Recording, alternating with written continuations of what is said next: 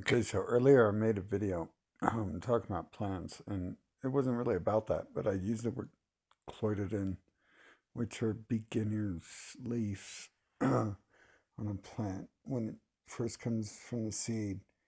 And I think there's a specific term I'm looking for, but what I really was meaning was where it branches and splits. You can cause I can't refine that right now, and I don't have any of my journals or books anymore. So apparently just looked it up online,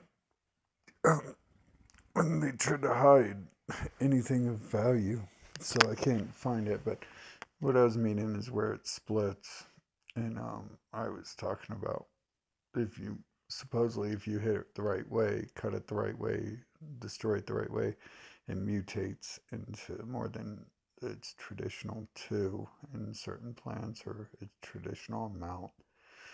Just like you can get a four-leaf clover, it's probably a mutation, some sort of destruction that has occurred. Just a genome mutation. That's really what I was getting at there. It was just a genome mutation. Included in, of course, if you already understood botany, that you knew that I was wrong by using that term, because cloidal are the starting leaves that come from a seed.